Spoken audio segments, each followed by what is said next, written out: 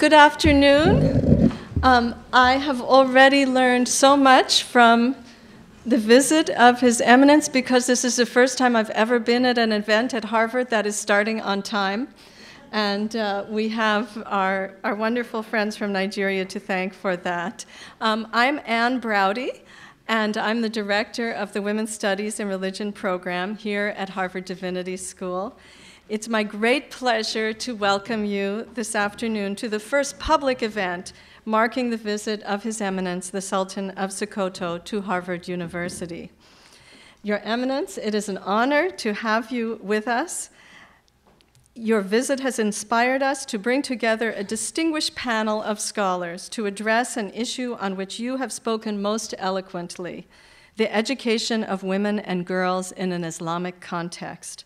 For 30 years, Harvard's Women's Studies in Religion program has tried to shed light on what difference it makes for the world when women control the tools of religious literacy and religious knowledge. Little did we know, when this program was founded 30 years ago, that we had an extraordinary role model in a woman who lived in West Africa 200 years ago. A woman renowned for her scholarship, for her poetry, and for her lifelong commitment to women's education, a woman who played an important role in the success of the Sokoto Caliphate. That woman was Nana Asma'u, a daughter of the Caliphate's founder, Don Fodio, whose family would also eventually produce the current Sultan who is here with us today.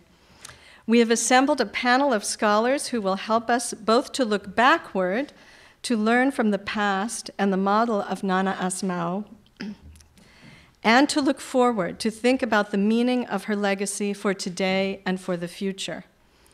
The education of girls and women is one of the most critical issues facing the world today.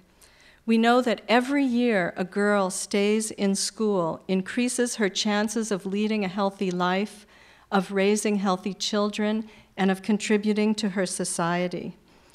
And we know that religion has been used by some to discourage or deny that education. All of our panelists have worked hard to bring Islamic perspectives supporting women's education to the fore. They represent diverse approaches to the topic, and we look forward to a lively discussion among them and with the audience. I've asked each speaker to speak for about 12 minutes in order to allow time for discussion, and I will be sitting right next to them to remind them if they forget the time. And I want to pause for just a moment before I introduce today's panel to thank the dozens of people, both at the Divinity School and throughout the university and in Nigeria, who worked so hard to make this visit a reality.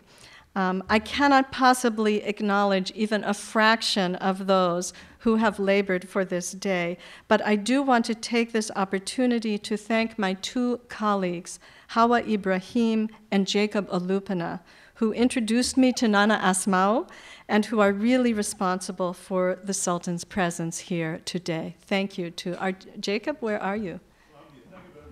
Jacob and Hawa, thank you. So without further ado, let me introduce today's speaker in the order in which they will speak. First, I'm delighted to introduce Professor Beverly Mack, who is Professor of African Studies and Director of the University of Kansas African Studies Center. She has published extensively on African literature and Muslim women's lives in West Africa, including her 1990 book, Hausa Women in the 20th Century. In collaboration with Jean Boyd, Dr. Mack has become one of the most important biographers and translators of the work of Nana Asma'u. She has done an enormous amount to bring the work of Nana Asma'u to today's students and scholar. She and Jean Boyd prepared the collected works of Nana Asma'u in English, as well as their book, One Woman's Jihad, Nana Asma'u, Scholar and Scribe. Jean and Beverly have now completed an additional manuscript which we look forward to very much, entitled Asma'u's Legacy, the Yan Taru model for women's scholarly activism from the 19th to the 21st centuries, which I hope we'll hear something about if she can squeeze it into her 12 minutes.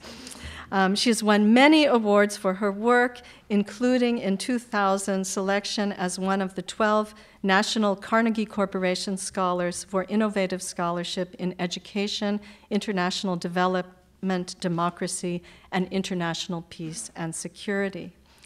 The next speaker will be Ousseina Alidou. She is Distinguished Associate Professor in the Department of African, Middle Eastern, and South Asian Languages and Literature in the program in Comparative Literature at Rutgers University, where she is also Director of the African Studies Center. She holds a doctorate in Theoretical Linguistics from Indiana University. Her research focuses mainly on the study of women's discourses and literacy practices in Afro-Islamic societies. Her first book, Engaging Modernity, Muslim Women and the Politics of Agency in Post-Colonial Niger, focused on Muslim women's educational initiatives in her native country. After a few other book projects, she has returned to related themes in her new book on East Africa, Reformist Muslim Women and 1990s Democratization Processes in Kenya, which appeared this year from the University of Wisconsin Press.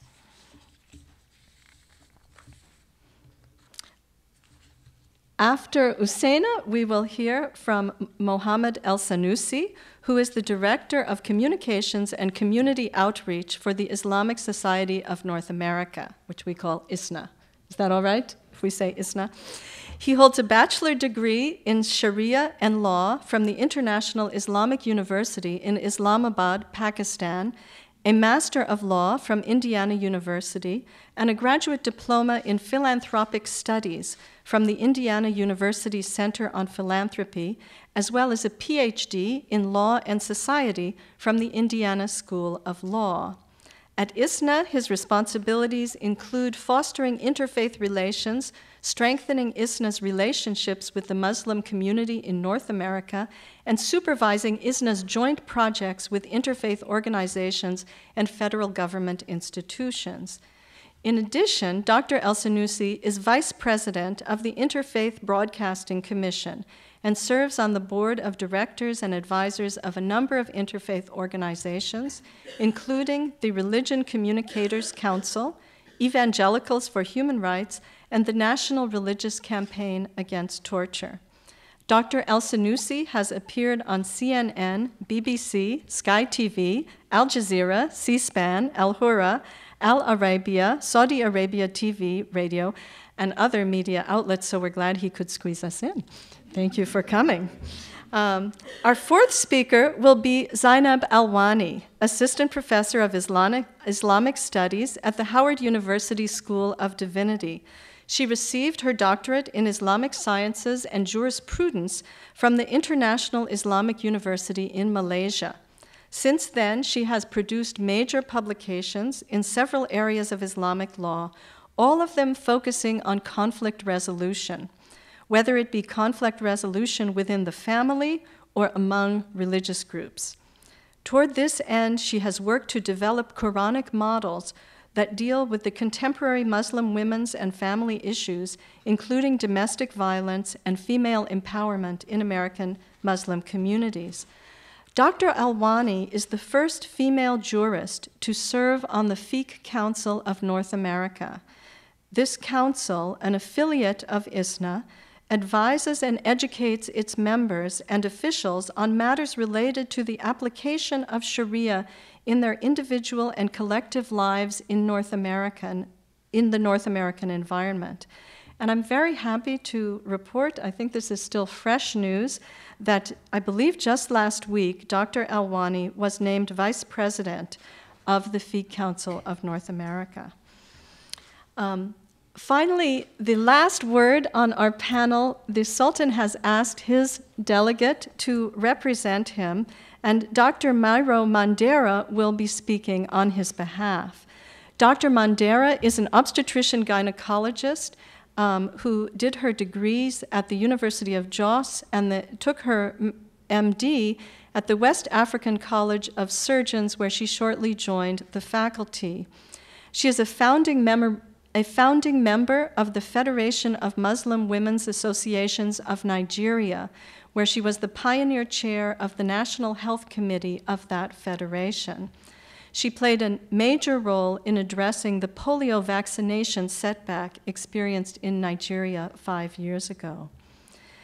She is currently the health advisor in the Office of the Senior Special Advisor to the President on Millennium Development Goals in Nigeria, and she works in that capacity as part of her work for the Earth Institute at Columbia University, where she works, and I didn't write down the rest of what she told me about that. I only learned she would be speaking this morning, so I'm going to, if there's something else you need to know about her, she's going to have to tell you herself. Without further ado, let me ask our first speaker to come to the microphone and begin our panel.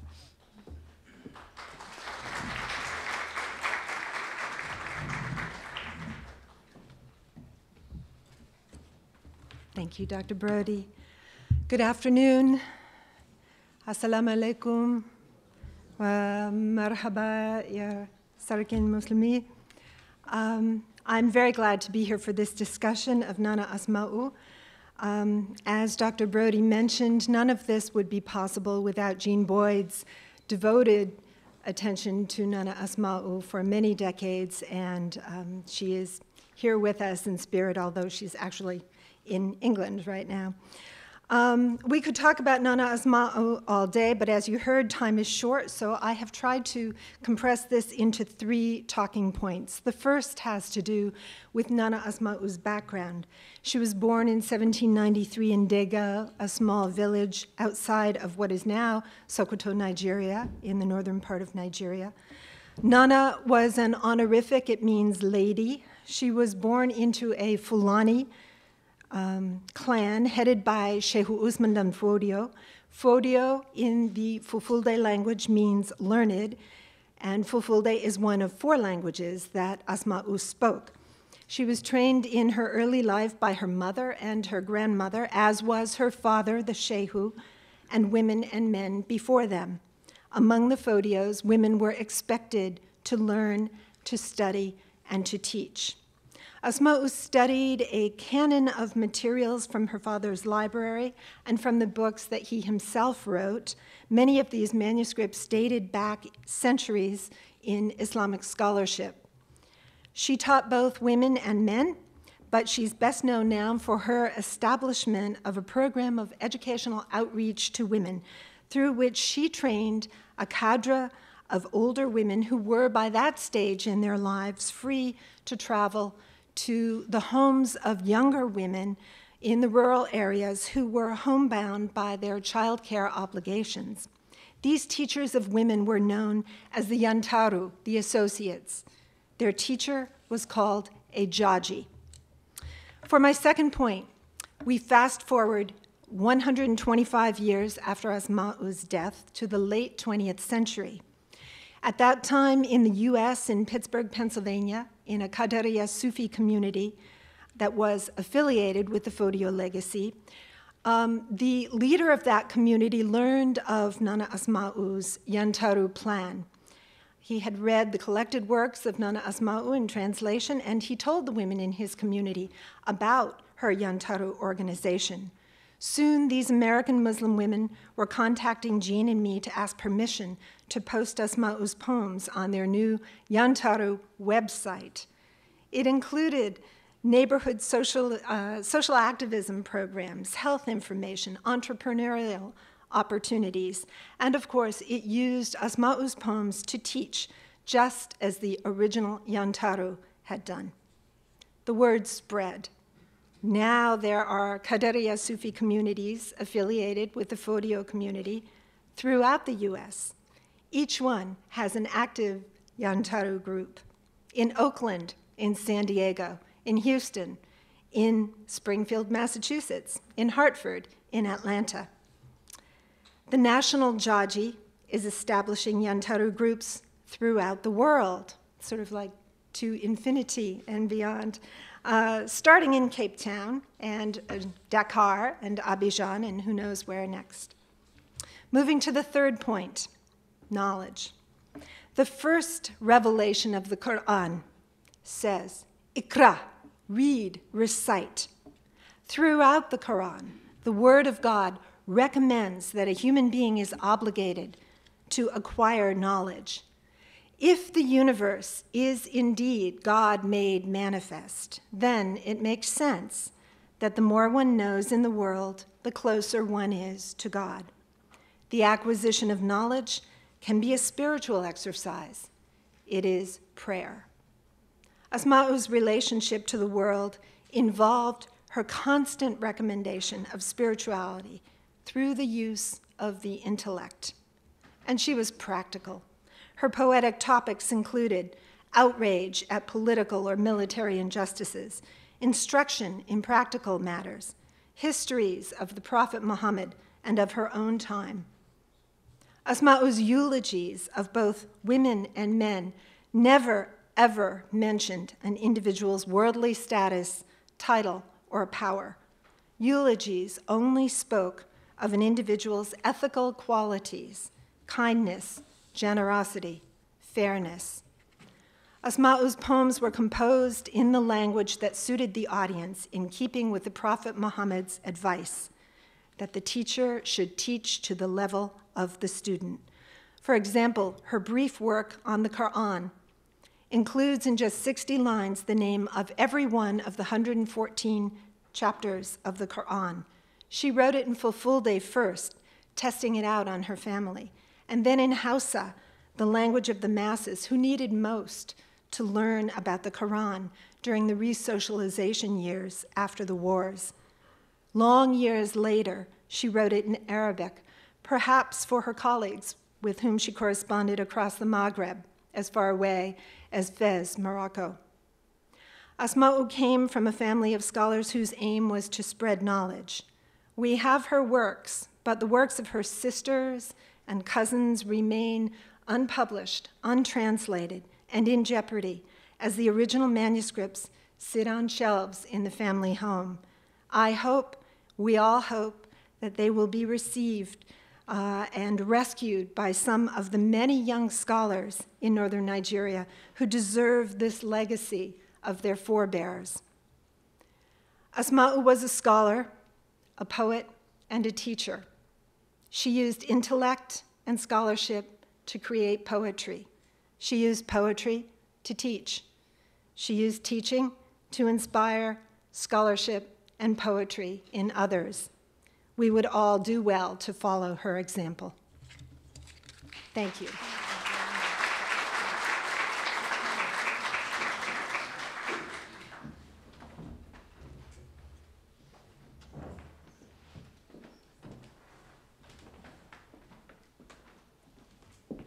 Thank you so much, Professor Beverly Mack, for this very exciting introduction to Nana Asma'u. Shalom, salam alaikum, okaro, inakwana, matarango. Yeah. I think in the spirit of the legacy of Nana Asma'u, I think she will be smiling wherever she is and saying, yes, this the foundation that I tried to set is really met, because we are here from different races, from different religions, from different backgrounds, coming to celebrate her legacy. Thanks also to what has happened in history. It thanks to the colonial factor. One of the leading historians of Africa, Basil Davidson, said, colonialism had an unforeseen outcome. When the British sent Jean Boyd to northern Nigeria, it is to teach the northern Nigerians how to read and write. But something happened, because she is also somebody coming from a world of spirituality. Although she is a subject of the crown, she looked around and saw literacy and said, by the way, let me rethink my mission. And she gave herself and said, well, there is a literacy here. there is an understanding of God, and there is the written. So let me go back and try to learn also from these very people that I was supposed to educate. So to me, that's the way that the spirit, the spirituality is reappropriated here in a dialogue of civilization for the individual who is an agent to say, by the way, God, through the work of God, I'm placed here, and what is it that I have to see and recognize and change for the common good? So that one dimension that I think it's very important. As a linguist trying to teach the heritage of the Islamic world, I try to look at, to impart this critical reading of our cultures and how when cultures encounter, they transform each other. But there is the other side. Jean Boyd could have had like a great heart to say, well, although I am in the mission to bring civilization to these African people, I saw that they are civilized. Actually, they have a great civilization, which is rooted in the heritage that Professor Beverly Mack just laid out, in the legacy that Nana Asma'u set for us. She comes to the family could have said, go back, we are not going to give it to you because you are the representative of the British Crown. The family did not do that, and we are very grateful to the Eminence and to the entire family for saying we are going to open our heart to give you also this corpus so that it will be part of the World Heritage. So this is for me, a conversation, dialogue across civilization and what we learn from each other. And I think this is where this whole event takes a different meaning for me beyond. So my work is to look at the legacy of Asma'u, both from the point of view of the cultural landscape where I come from. I come from Niger, and relate to it with the contemporary reality. What happens in the aftermath of colonialism, and how is that legacy upheld, and what happened to the subject? How's the land divided, as Professor Bill Miles tell us? In Niger, we were colonized by the French. And what happened with French colonialism is, French colonialism is predicated upon the idea that the French language is imposed, and whatever is related to other cultures has to be displaced. And what gets displaced is Islam and the literacy legacy that come with Islam. The writing in Arabic classical literature, which is imparted to both women and men, and then from there, the Ajami tradition, which creates also the whole heritage that is the body of work of Nana Asma'u.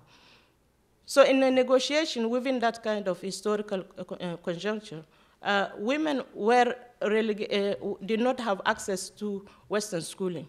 But what happened is, as they retrieve within the cultural landscape, they continue with this legacy that was just laid out, that we are trying to examine, the legacy of Nana Asma'u. Many Muslim women from the Niger landscape that define the Sokoto Caliphate, the Niger part. Like if you read the biography, we know that places in Niger will be mentioned like Tafadek, like Agadez, etc. My work is to try to look at what happened to these women when they were denied access to the colonial, French colonial education. Did they cease to become literate? Did they forget, was illiteracy imposed upon them? What happened? So I find out that actually you have the continuation of this legacy through the Quranic school, through the heritage of Sufi tradition. One of the biographies that the biography that I developed was the study of this Sufi woman by the name of Malama Aishatu Dankendo, who was actually married to one of the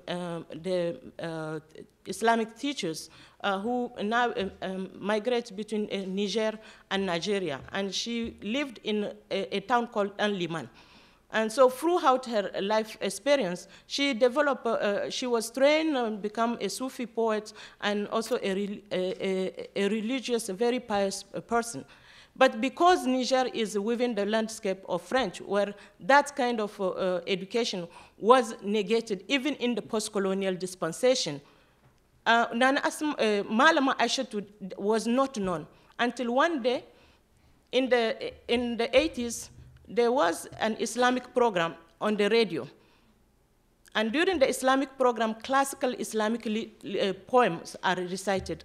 And one of the poets from Aliyo Namangi, Infraji, a famous classical poem, was recited with a mistake. And this is a woman in her mid-60s listening to radio. And she said, it is my Islamic duty to inform the community that people should not be taught the wrong text.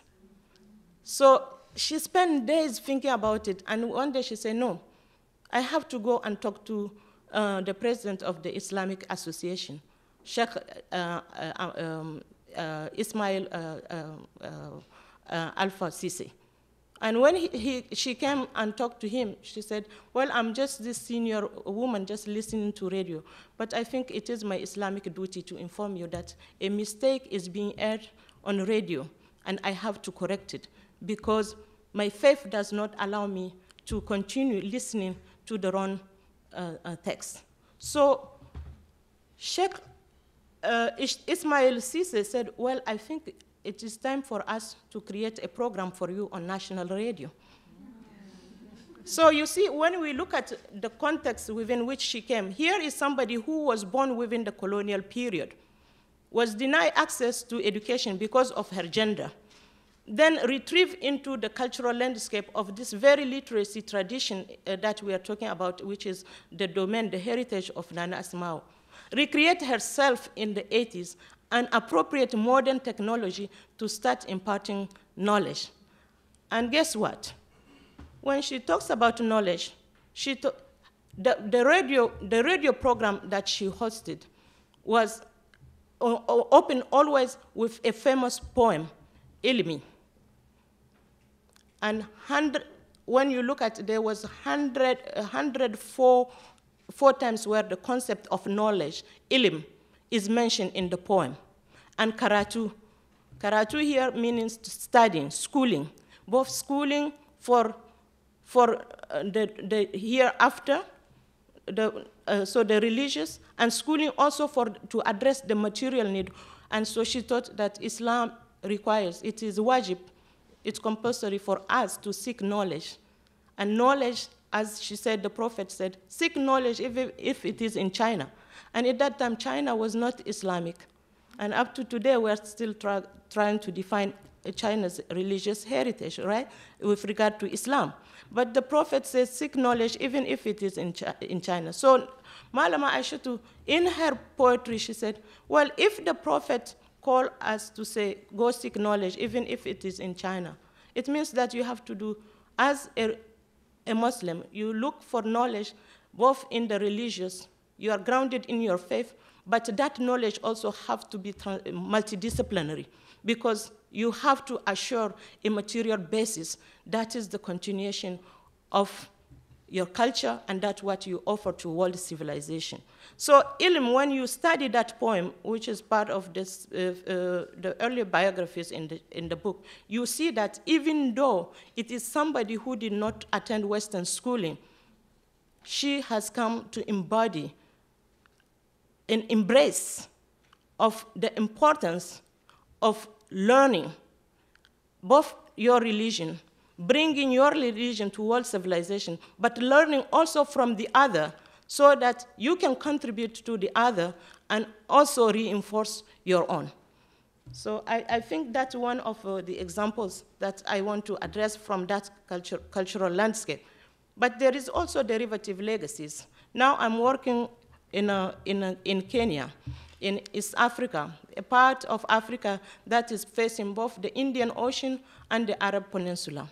They are, so if my earlier work is in predominantly Muslim countries, now my work is in a region, a post-colonial state where Muslims are in minority.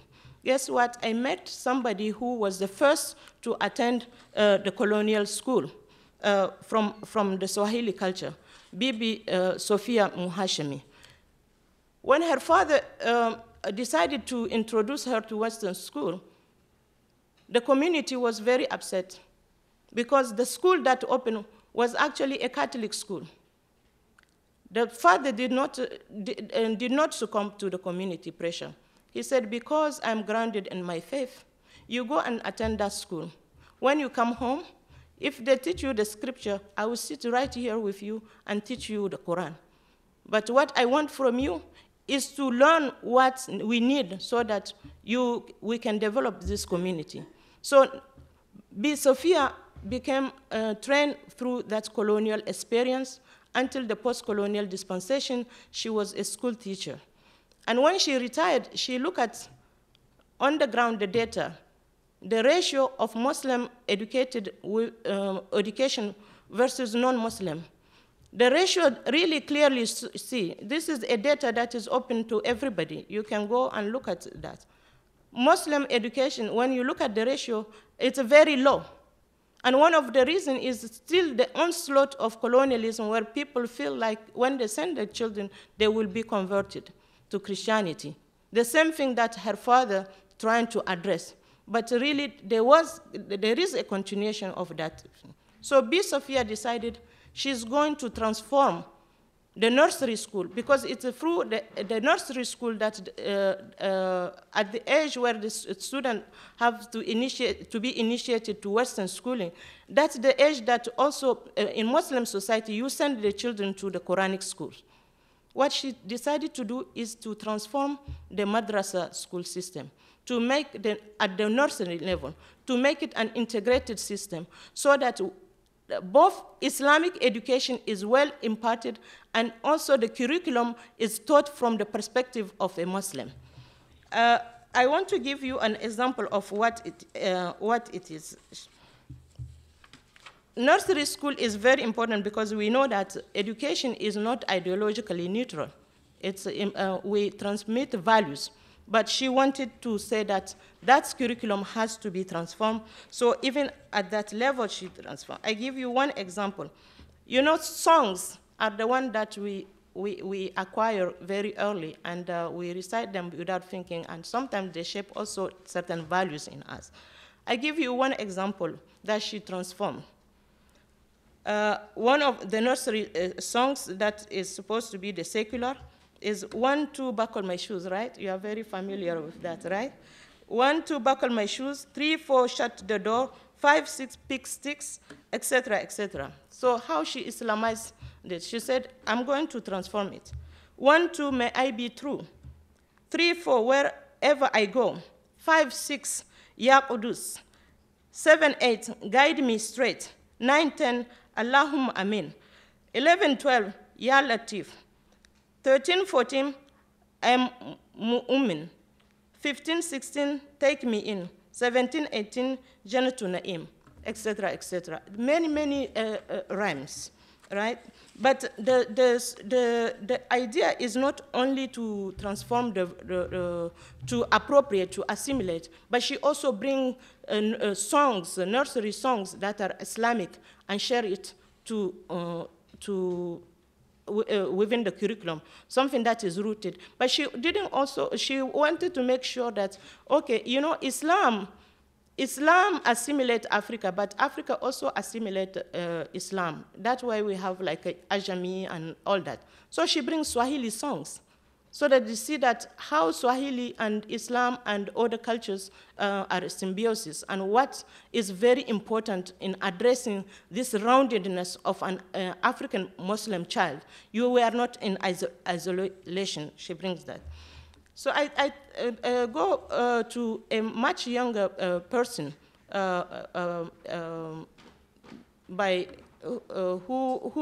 who is born right within the independence time, and who is trying also to influence how Islamic education is imparted. This is Mwalimu Mudira Azara, again in Kenya, in Nairobi. She opened the first Islamic institute for women. She herself has been educated in Islamic studies, and she thought the best way to address this issue of knowledge, especially knowledge in faith, as a Muslim woman who had university education, I want to address these issues of faith and how we interpret texts and how we live Islam in our reality. But that experience has to be grounded in knowledge of the fundamental texts. So she opened that Islamic school for women. She called it the Mahad school. And in the Mahad school, unlike, for instance, the first two biographies that I presented, either of Malama Aishatu or of Bibi Sophia Muhashemi, what Mwalimu Mudira is trying to do is to what she called the La Madhab madhab philosophy, which is, she said, it's La Madhab because usually the confusion that takes place is Muslim who reject modern education. You see that the idea that the interpretation, misreading of what Islam asks, or in the requirement, they don't understand the text. So she opened that school so that all school of thought will be addressed in her school, rather than restricting it to one school. I want to stop. Thank you so much. I'd like to invite some of the people standing in the doorway to come and sit on the benches up here if we have some space. So you can come in here. If you can come up the side and sit here. Let's give them just a minute. Come. There, we can fit at least 4 people here, I think. You can.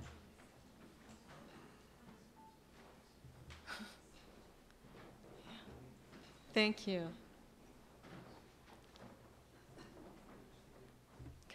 Can you come in? Don't be shy. We're all here for the scholarship, so there's no reason to be shy. We just want you to be able to hear, and we don't want the door to be clogged. And now we will hear from Dr. Mohamed Elsanousi. Thank you so much. Assalamu alaikum, and greeting of peace. I am truly honored to be here, and in fact, I feel very special that I am included in a panel that is dominated by distinguished women scholars. So I think instead of speaking for 12 minutes, I think I should speak for 36 minutes. just to make up, right? So I would like to begin by thanking Harvard Divinity School, particularly the Women's Studies in Religion program, for inviting me here today and for organizing a panel on such an important topic. It is an honor to be here together with His Eminence, the Sultan Sokoto, who represent the great legacy of Nana Asma'u, as well as the very distinguished panelists here. My topic this afternoon will focus on the impact of Muslim women's religious literacy, the impact and the importance of the girl education, the importance of a girl's education. Religious literacy is fundamental to Islam. Indeed, the first verse of the Quran that was revealed to the Prophet Muhammad, peace be upon him, was read. In the name of your Lord, who created everything. This mandate to seek knowledge is incumbent upon every living soul, both male and female. And so it is critical for the preservation and advancement of our religion to promote religious literacy for all Muslims. At the time of the Prophet Muhammad, peace be upon him, the concept of women's rights was virtually non-existent. Islam made bold changes to this society as commanded in explicit verses in the Quran about the equality of men and women in God's eyes, and detailed regulations granting women's rights, such as inheritance. Similarly, Muslim women played prominent roles within that early community, becoming equally learned and well-versed in all matters concerning religion in both public and private life. The wives of the Prophet Muhammad, peace be upon him, in particular, served as educators and role models. His first wife, Khadija, was the Prophet, peace be upon him, closest confidant, and Aisha, who survived him, is until today considered one of the most authentic source of hadith, or the tradition of the Prophet Muhammad, peace be upon him. Muslim women of knowledge from this era thus contributed to the building of all aspects of society, including public, political, economic, intellectual, social, cultural, and spiritual affairs, establishing an exemplary foundation from which later generation would draw. In more recent history, for instance, there have been several prominent Muslim women's figures whose intellectual contribution have had a tremendous impact on the advancement of society in their time. For example, Aisha Abdurrahman bint al-Shati was a modern-day expert of tafsir, that's Quran interpretation. She was a professor of Arabic studies, and she worked for the ministry in Egypt for the Ministry of Education in 1942. But Aisha really also wrote biographies of early Muslim women, including the mother, wives, and daughters of the Prophet Muhammad, peace be upon him. Despite these exemplary role models and the historical emphasis on religious literacy of women, it is clear that there are many issues within the Muslim community worldwide which prevent women from gaining access to religious education. According to the Islamic Development Bank, which headquartered in Jeddah, culture, tradition, and narrow interpretations of religion are the primary impediment to the emancipation and empowerment of Muslim women. Women and girls in the majority of countries around the world do not receive the same access to educational opportunities as men and boys. According to the United Nations 2010 Human Development Report, even the most highly developed countries in the world still have maintained a disparity between the number of men and women who complete secondary education. Muslim countries are, by and large, no exception. This general lack of emphasis on girls' education has extended to the religious sphere. Women are often excluded not only from leadership positions within the mosques, but are also often excluded from the mosques themselves as a result of cultural norms or a variety of other issues.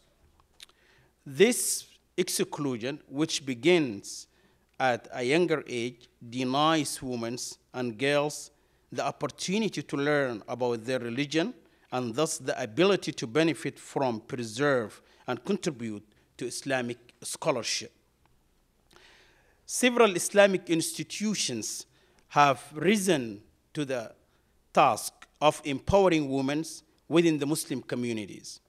Among the most explicit examples in the international community is the Islamic Development Bank again, which considers the empowerment of women to be one of the key strategic objectives of its mission. The Islamic Development Bank actively seeks to build awareness within Muslim countries on the empowerment of women and to extend support to civil society groups that advance the cause of women's education. But here at home, within the Muslim American community here in North America, one of the biggest challenges we face is how to elevate religiously educated women to take on leadership position. As a director of the Islamic Society of North America, I am proud to have served under ISNA's first female president, Dr. Ingrid Mattson. Her presidency inspired Muslim women in America and around the world to embark on studies to become scholars of Islam. Dr. Mattson, as a Canadian-born woman and the head of the largest Islamic organization in America, she became one of the most prominent Muslim women's figures in Islam. In her role as a vice president, Dr. Mattson, she helped lead ISNA's co-sponsorship of the Masjid Studies, Mosque Study Project, which surveyed 416 randomly sampled mosques in the United States to determine the level of women's participation. The study produced disturbing results, including that 75% of mosque participants were male. Women rarely influence decisions in the mosque's affairs. But as President, Dr. Mattson thus led the development of a booklet entitled Women-Friendly Mosque and Community Centers, which called mosque leaders to facilitate women's participation in mosques and presented practical steps on how to accomplish this task. More progress is needed, however, in the implementation of these recommendations across the country. In addition to efforts to increase female participation in mosque learning and activities, mothers and female educators here in North America have played a significant role in organizing Islamic Sunday schools for boys and girls alike. These women have also spearheaded the widespread transition from Sunday school to the development of full-time Islamic schools across the country. In this particular setting, there is no emphasis on boys' education over girls' education, and the leadership consists largely of women. ISNA hosts an education forum each year, in fact, in Chicago, for the Islamic schools teachers and principals. And each year, you'll be shocked to hear these statistics, 80% or more of the participants are female. So basically, women are leading the religious education in our 400 Islamic schools here in the United States. These women recognizing the importance of creating a strong foundation of Islamic principles for their children and children of their community have pioneered the development of this institution in America. In so doing, they have also continued their own studies of Islam in order to maintain their knowledge about the religion and teach it to their students. Most recently, we have seen other advances in Islamic education after secondary schools. For example, at the newly founded Islamic University or seminary called Zaytuna College, women make up the vast majority of the student population. Another example, in graduate degree programs and institutions such as Harvard Theological Seminary and Claremont School of Theology in California, Muslim women compose a rising percentage of future Islamic scholars and leaders. Within the growing female scholarship and leadership here in the United States, our country has received many contributions to Islamic education for boys and girls alike. For instance, Ziba Siddiqui, for example, wrote several widely read Islamic children's books and handbooks on Islamic parenting. At ISNA's 12th Annual Education Forum, again, Dr. Farida Shama, who is a woman scholar here in North America, was presented with a Lifetime Achievement Award for over 25 years of service to the cause of Islamic education. In spite of all of these achievements within our community, a lot of progress must be to further advance Muslim women's religious literacy here and abroad. I therefore present the following recommendations for communities, institutions, and government alike. First, we must invest in girls' education, starting at a young age and continuing to advance degrees. This particular investment is a critical means of advancing our societies economically, socially, politically. In Arabic, there is a famous saying in Arabic, الأم مدرسة إذا أعددتها أعددت شعبا طيب العراق. There is a saying that if you educate a woman, you have prepared your nation well. Denying girls the rights to education denies a society half of its potential resources. The preservation and advancement of a society's religious knowledge and scholarship is equally dependent on women's education, as women play a larger role in raising future generations both at home and throughout formal educational institutions. Second, emphasis must be placed on promoting women to leadership roles, as these women in turn inspire others to follow suit. One example of an effort to do this is called Woman to Woman program. In fact, the program actually here in Boston, which focuses on connecting youth in the United States with those in Arab and the Muslim world. This particular program, run by an organization called Empower Peace, which headquartered in Boston, Woman to Woman brings together emerging young women's leaders aged 15 to 19 from around the globe, engage them in intensive action-oriented leadership training, and connects them to an international network of influential women leaders. We must also make sure that the current female scholars have a seat at the table as well. And I am proud to recognize that Dr. Zainab Alwani here was recently appointed as a vice president of the Fiqh Council of North America. The Fiqh Council is the largest Islamic juridical body in North America, and she is the first woman to hold this particular position. Third and finally, we must lift up the positive image of Islamic scholars, such as Nana Asma'u.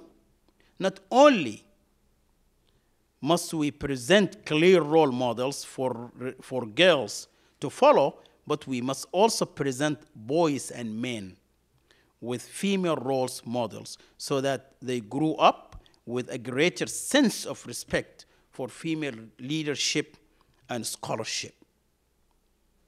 There is much work need to be done in this regard, and I look forward to the reminding of this day for a more discussion.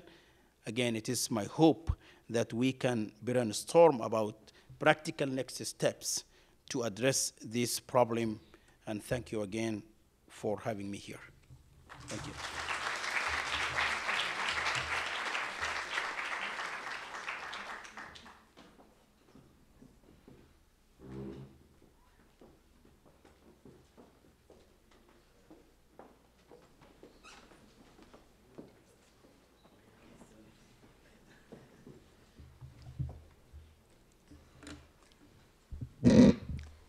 Assalamu alaikum.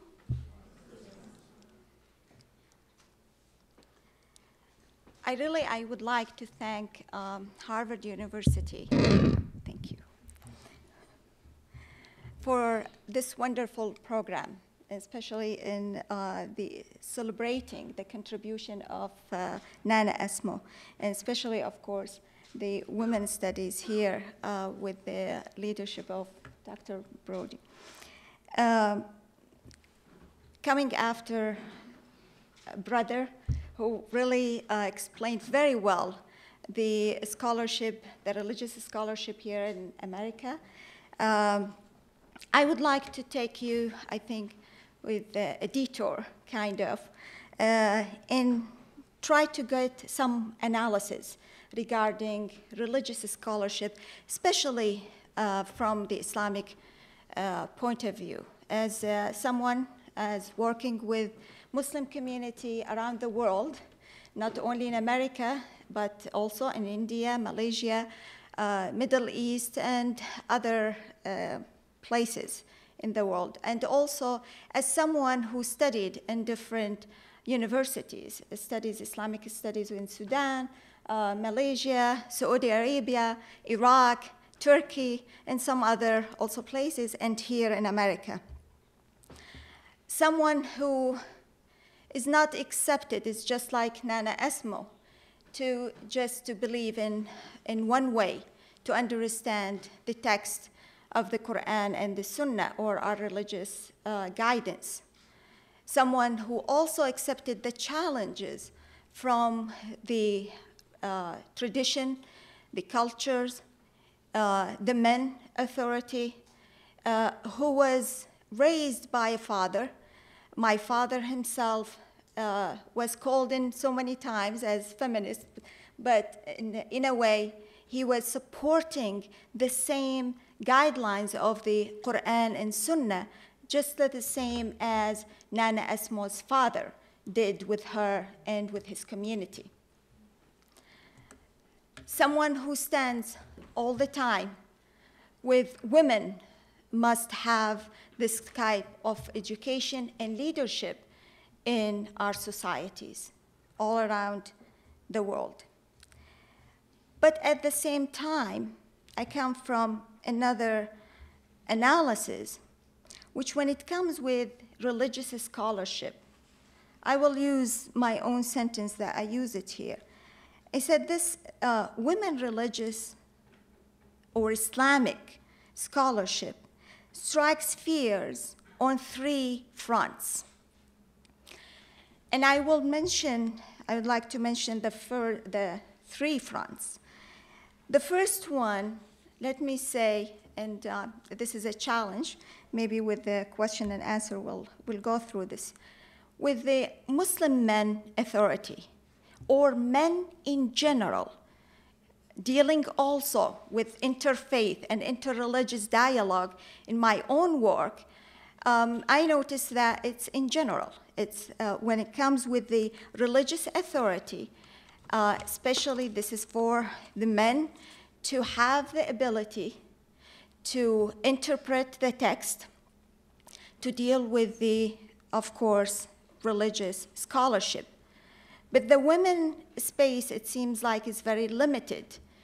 And it's just like what it was mentioned before me, that the first time when it comes with the Prophet Muhammad himself, peace be upon him, it was really focusing on both sides, raising scholars among men and women. And the second front, and I would explain later, this is the fears. Scholarship, religious scholarship, strikes this kind of fears in what? So men authority, the second one, with the feminist ideology. When it comes with the feminist ideology, again, when we call for religious scholarship or specifically Islamic scholarship, it means it brings back the idea of religion controls women choices.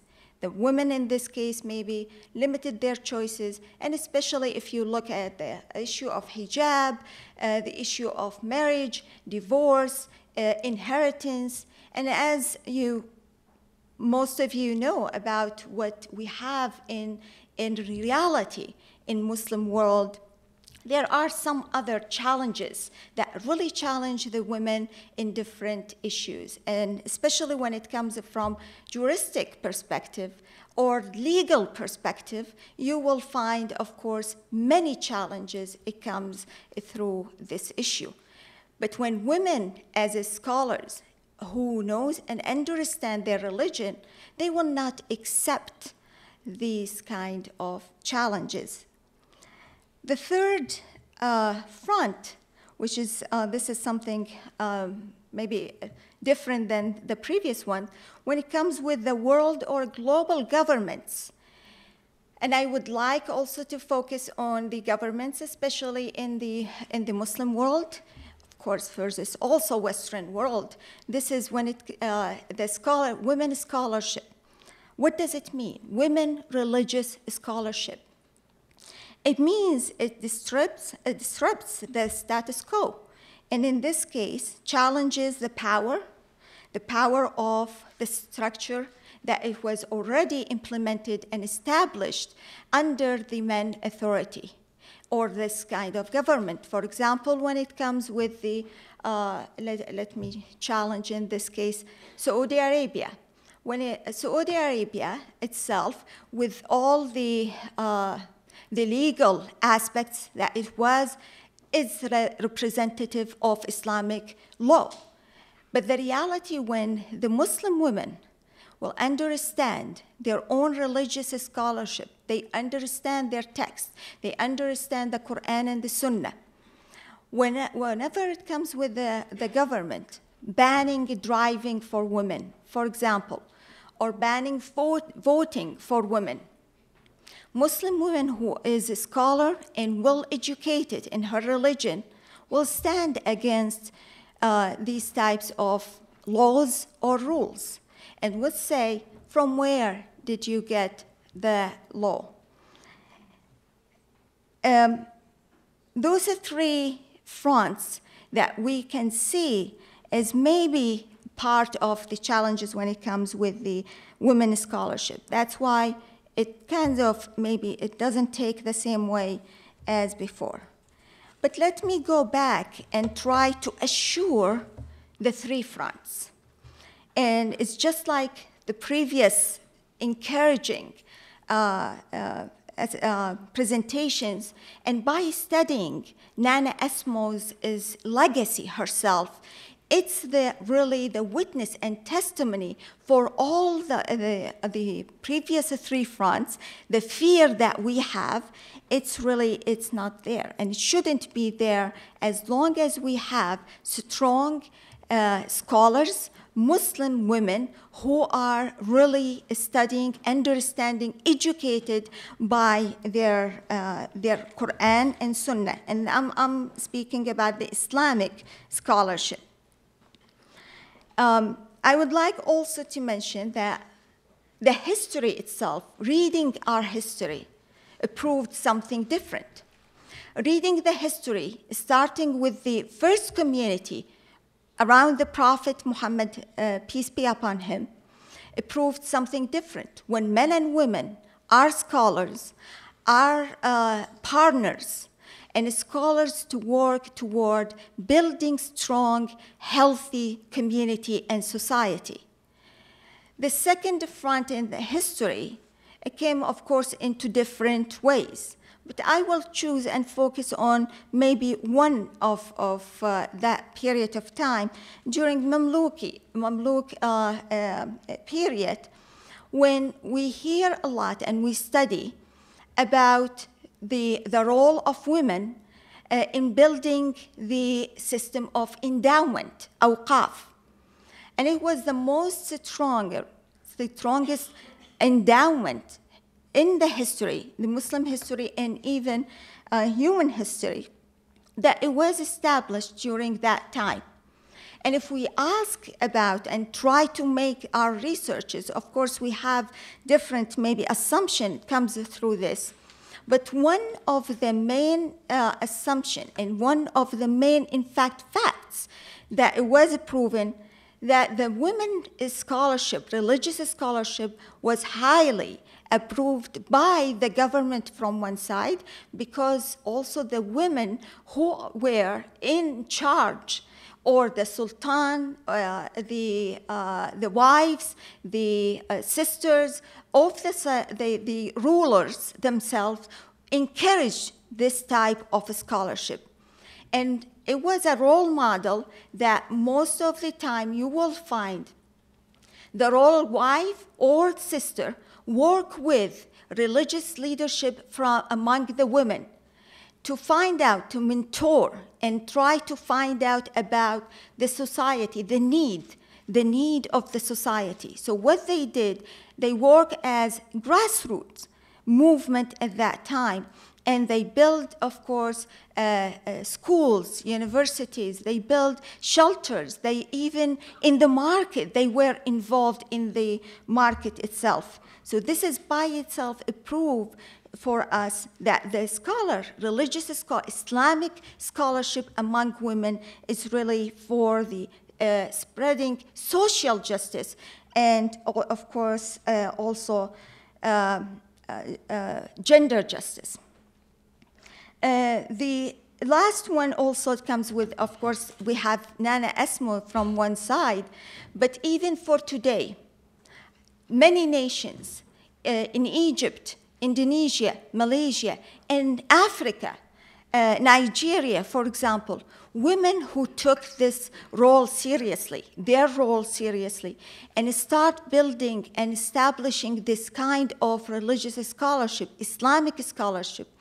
What they did is building, enhancing their own societies in different ways, organization, dealing and trying to confronting, of course, the economy from one side, working with the women. In Bangladesh, for example, women specifically who are working to improve their families' status and conditions.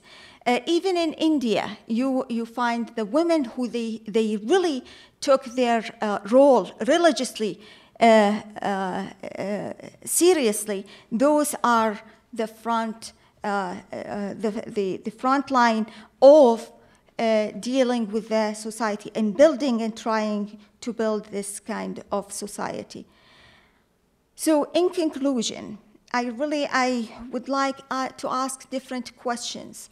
So now for the religious or the Islamic scholarship of women, where, of course, we study, we try to have the say of understanding our texts, the Quran and the Sunnah. And we have many studies now in the universities, whether here in the West, in US, or even in the Middle East, in the Muslim world. But now also the question is, how do we try to approach the women Islamic scholarship? At the same time, how do we deal with the text? In a way that we have to find out more about the Muslim women movement around the world. They found out that we have to keep it as justly balanced scholarship. It means we don't lose the sight. We are working as partners with our brothers. We are working to build a family. At the same time, we are building our communities, but together, not by ourselves. And this is by itself, it's a slogan that it comes with the balance, how to build a balanced community. And I will just try to quote finally in conclusions what it was said and written by Dr. Mack in her book regarding Nana Asma'u, what she was saying here. Asma'u's appeals to the ruled and the rulers alike. Each individual is expected to consider his or her own position in relation to the ultimate truth. that should be every person's focus. The foundation of the community was of primary importance, and that is clarified here. For scholars, rulers, and warriors, verse after verse counsels patience, justice, fair play, loyalty, righteousness, and forbearance. Harmony was the political objective, a goal which matched the harmony of inner self with God. And I would like to end my speech with this. Thank you.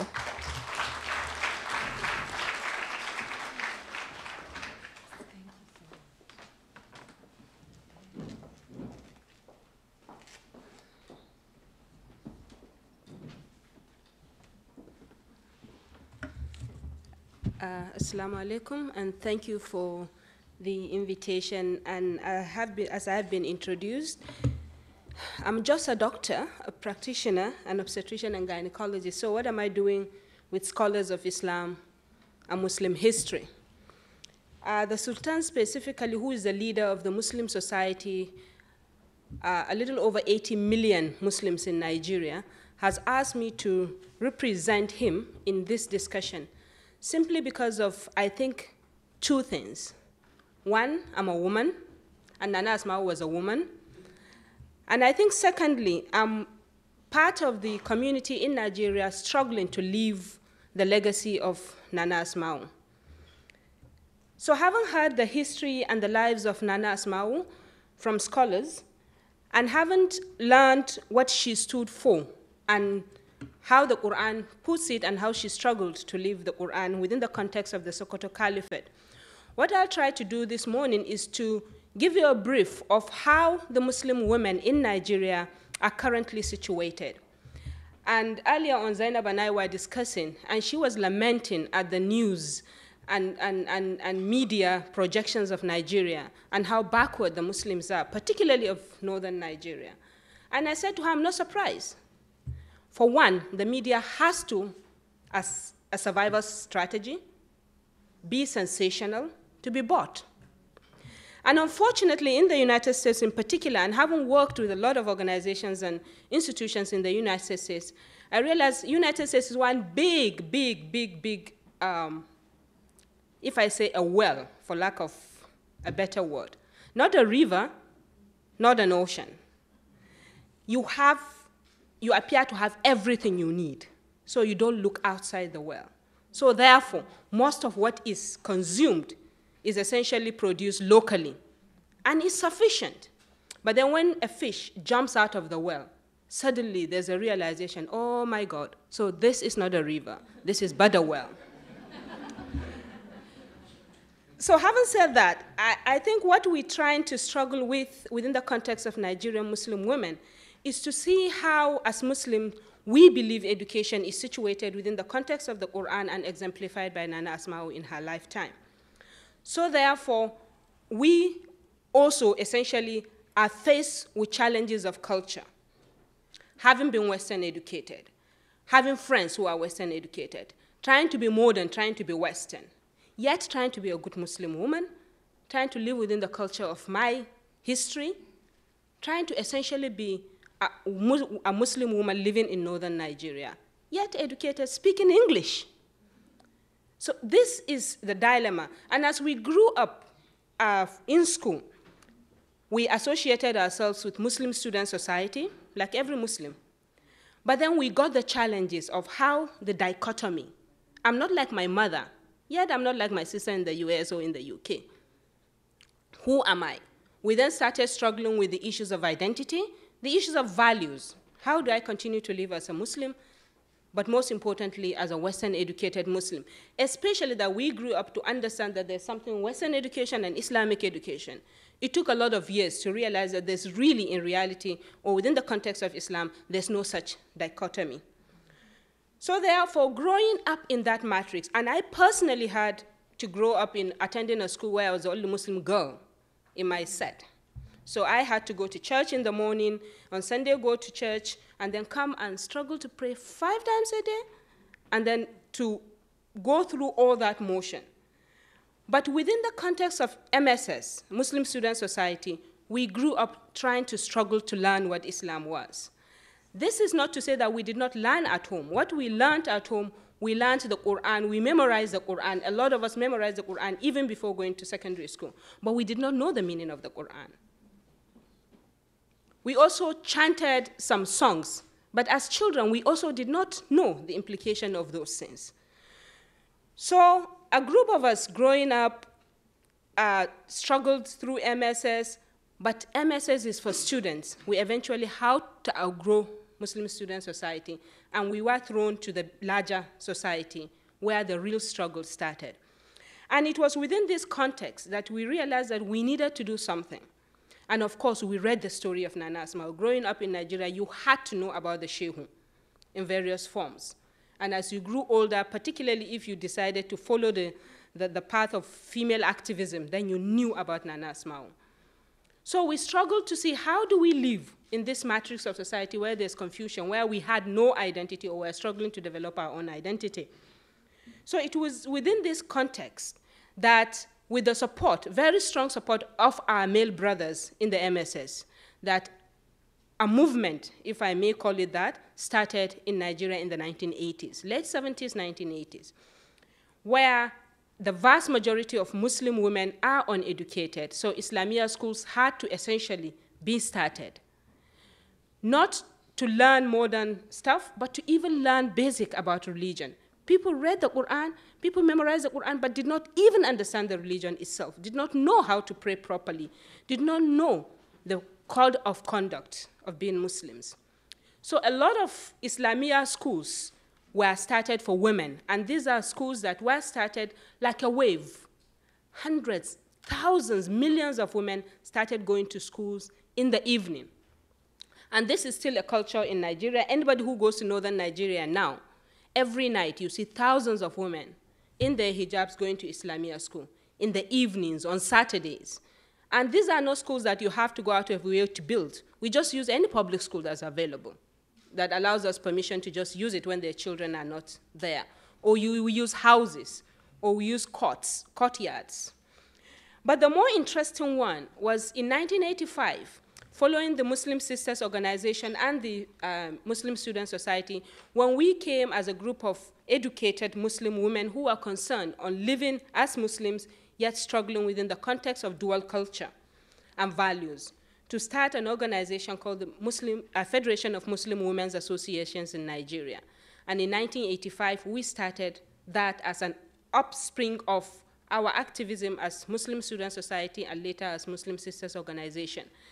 And at the moment, the Federation has over 250 affiliate groups, and we're spread in all the 36 states of the FCT, and we have a couple of million Muslim women who voluntarily identify themselves as members of the Federation of Muslim Women.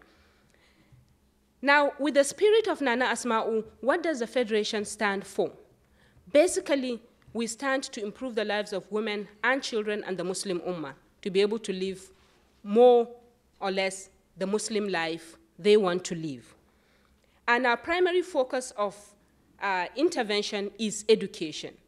Education, education, education. Wherever you found Form 1 is involved in education. Of course, we do the non-formal education as well as formal education. We run nursery schools, we run primary schools, we run secondary schools, and we have a few dozens of primary schools, dozens of nursery schools, and of course, hundreds of adult education for women.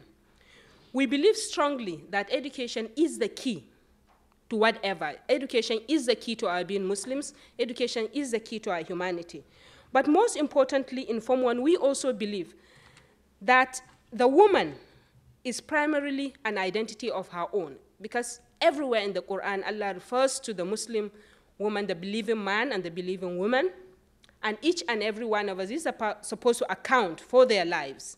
And so therefore we thought, as Muslim women, we needed to take the bull by the horn and begin to see how we can salvage our lives vis-a-vis how we're going to meet our Lord. Because in the end, our Lord is not going to look at us because we're female or male.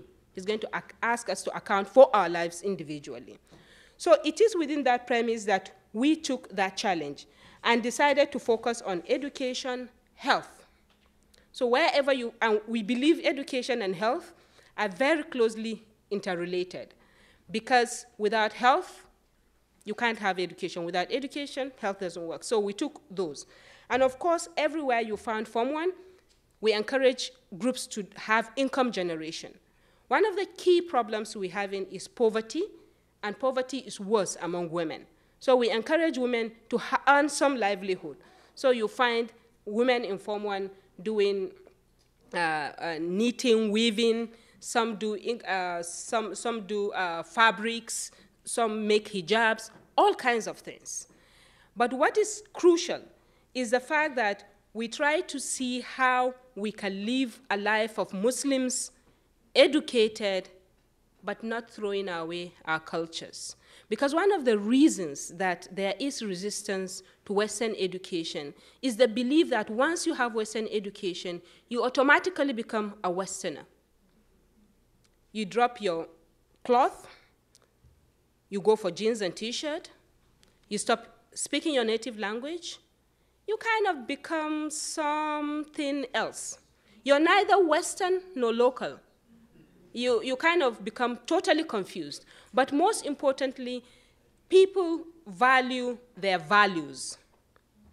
And there's a lot of resistance because there's the fear that once you have Western education, you're automatically going to throw your values and pick up Western values. And that is a big problem. And that's one of the reasons why girls are not going to school, especially in rural areas. So in Form 1, we decided, okay, let's be as cultural as we can. Let's be as Muslims as we can and pursue education. Of course, it's not a bed of roses. Initially, there was a lot of resistance. In fact, anybody married to us was laughed at because he was seen as Mujin Hajia. It's like the husband of, like he's the kind of houseboy husband. That kind of thing. Our husbands were laughed at because suddenly we had to go out, we had to work, we had to earn a living. And as a strategy in the organization, for the first 10 years of our existence from 1985 to 1995, we took a decision not to receive any financial support from anybody. We refused to receive financial support from Muslim organizations that are male.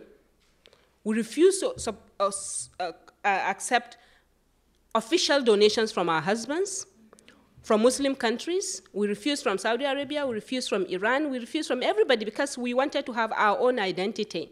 And alhamdulillah, we were able to focus on that, otherwise we would have soon been gone because we would have been torn into sects. Because once you're in Form 1, you drop whatever school of thought you belong to. You just simply walk in there as a Muslim woman, and that's the only identity we all have. And of course, we realized that we just could not do it that way. Nigeria is small, and the challenge of the problem is beyond us. The fact that we are in West Africa, categorized into countries, is totally foreign. When I came in, Ousseina and I we left our sister Zainab out of the discussion. We all started talking in Hausa, and she was looking from one mouth to the other. Yet, I'm Anglophone, Nigerian, she's Francophone, Niger. But for us, that's artificial. So we decided to see how can we move from where we are to include all our sisters. And in 1996, I remember I was 6 months pregnant with my son. We decided to go on tour of West Africa and to see what we can do with our sisters. So we took a plane from Nigeria and hopped on every West African coast along that line. In fact, I remember we landed in Liberia in the middle of the war. And the whole country came and said, what are these women doing in the middle of the war? And the then interim president came to receive us in the airport, and he said, what are you doing? Are you crazy? We said, oh, no, Muslim women live here, so we've just come to see them. So he said, okay, if that's what you want. And so that is how far. So at the moment now, we have Federation of Muslim Women in Niger, Ghana, Sierra Leone, Liberia, the Gambia, and we all try to meet. When we have our annual conference, we invite them.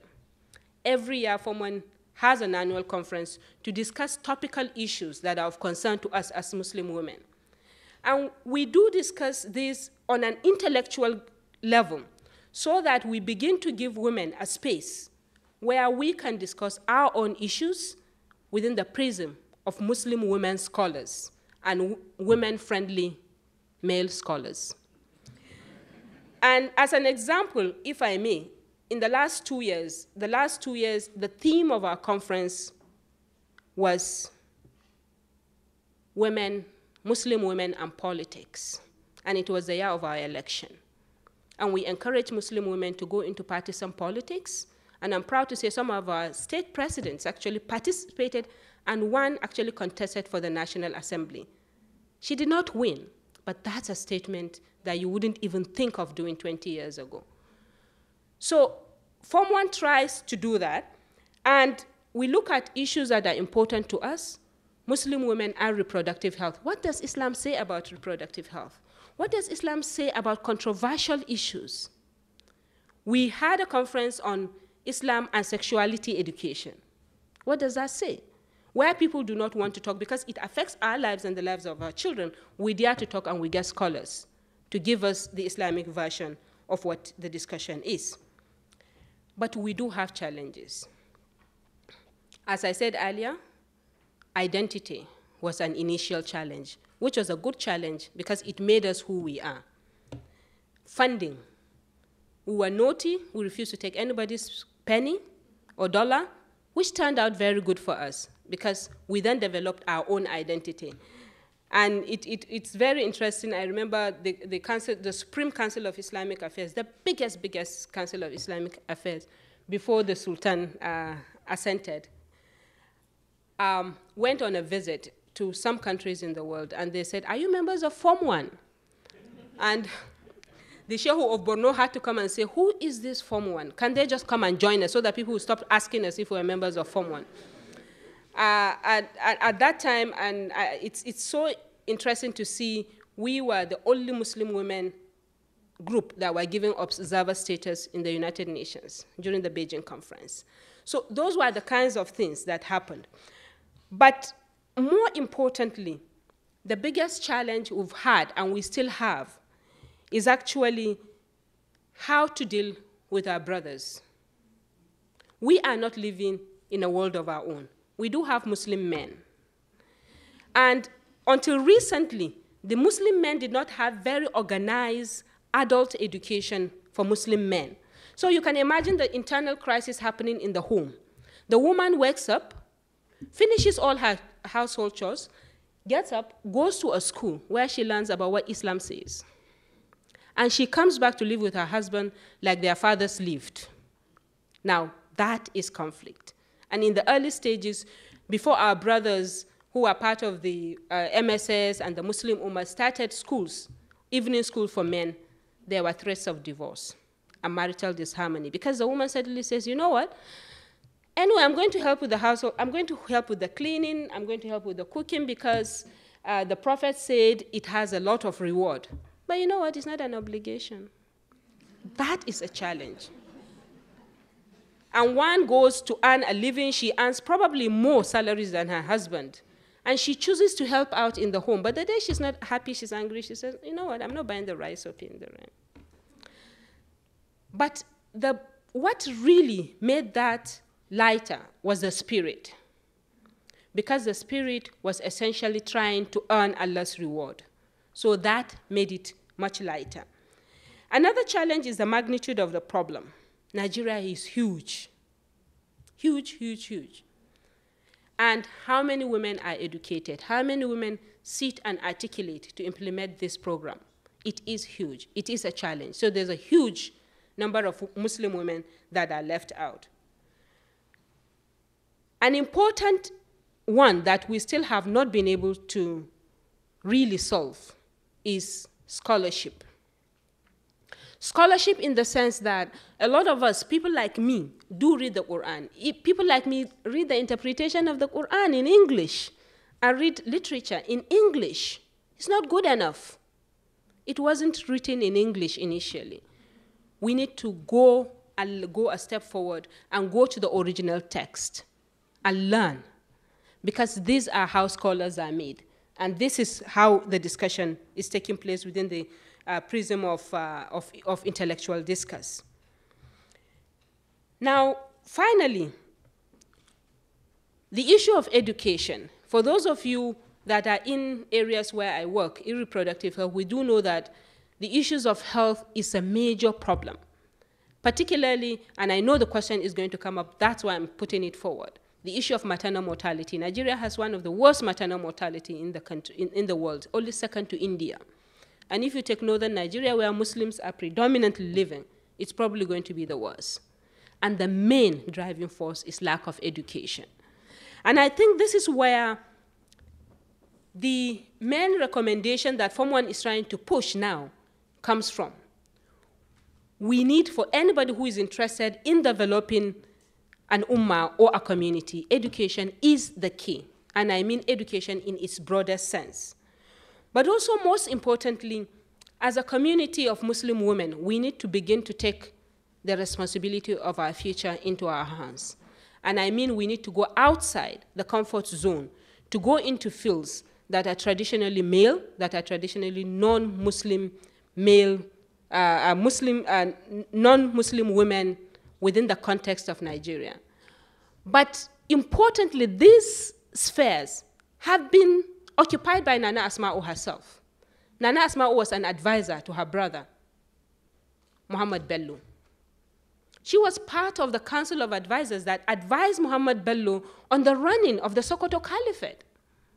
So why is it that we are abrogating that responsibility? And so therefore, we strongly believe that as Muslim women living in the community of, our country, Nigeria, we also need to look at the issue of democracy and good governance. And if things have to get into scale, responsible Muslim men and women need to go into actually partisan politics and take governance.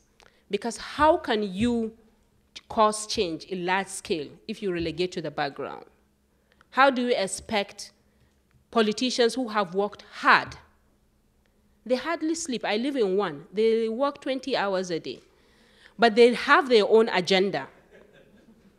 How do you expect them, having worked 20 hours a day, having their own agenda for their self-enrichment, when they finally maneuver and become leaders, that they do your own agenda? It's not human. It's not human.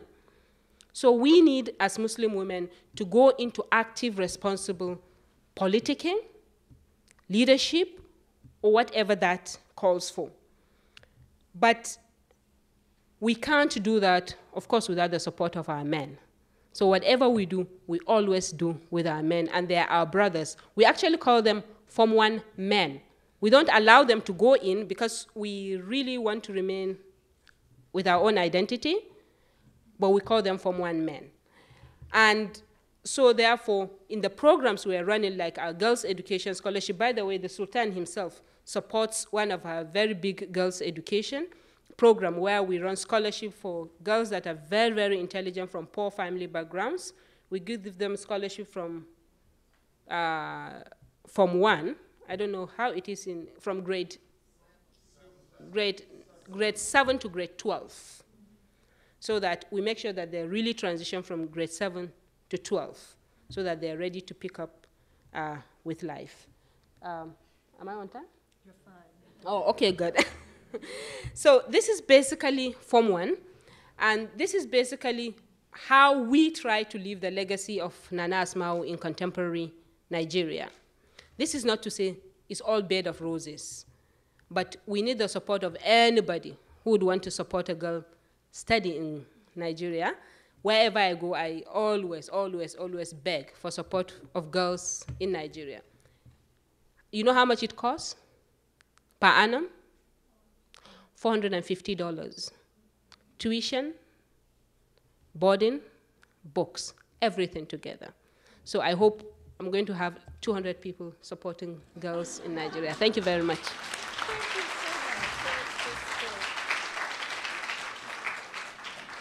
Thank you to all our panelists for both enlightening us and complicating the legacy of Nana Asma'u. She does not exist in a vacuum, And the world in which we're trying to understand her legacy is not the world that she lived in. It is a world affected by colonialism and post-colonialism and gender discrimination, and all of our panelists have really helped us to see these things. I would like to first ask if anyone on the panel or His Eminence would like to respond or ask questions of each other before I open to the floor for questions. Does anybody? I see people turning. Would you like to come?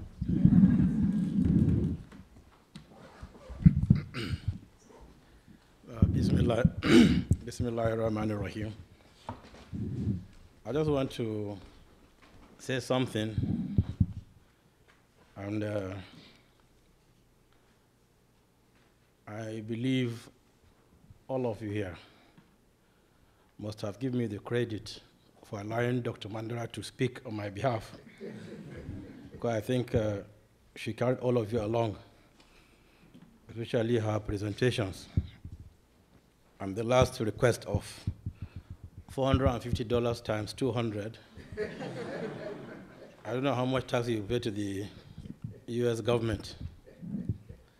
First, I would like to just thank all the panelists.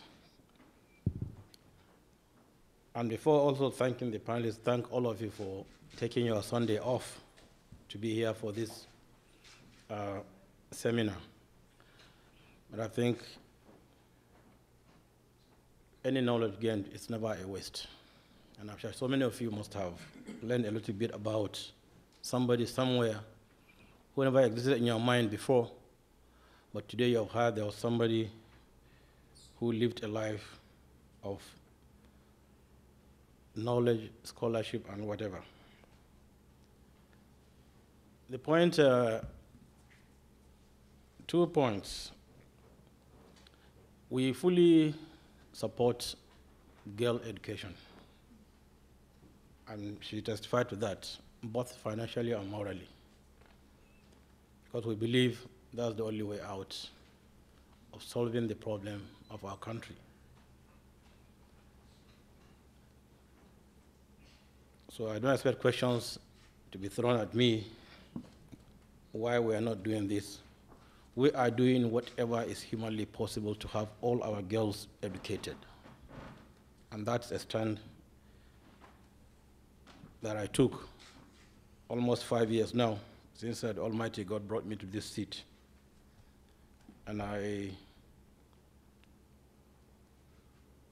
want to also to let you know, I personally sort of sponsor a lot of Muslim girls to read medicine in Nigeria, because I found that we have very few number of Muslim doctors in Nigeria.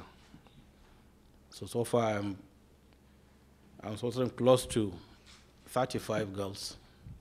6 have already graduated, and the rest are on in a very quiet way.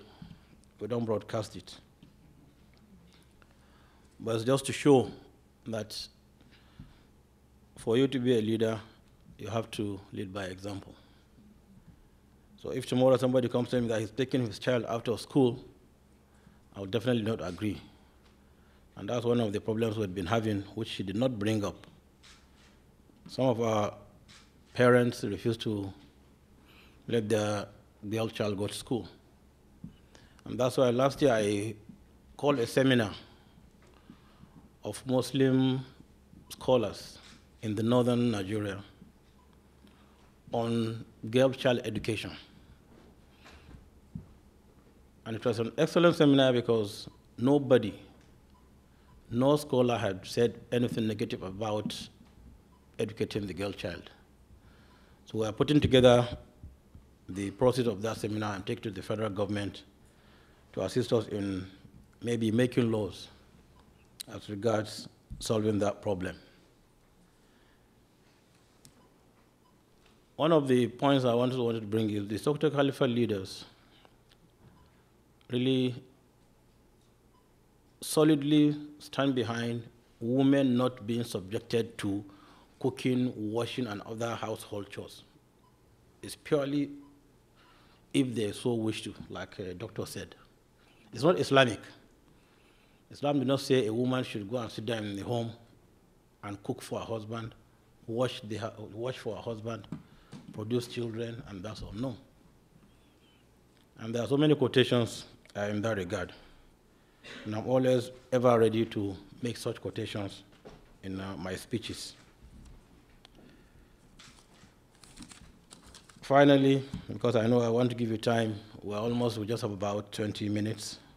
But since I'm the main subject here, I could request them to add 30 more minutes if you are not too tired, because I am not.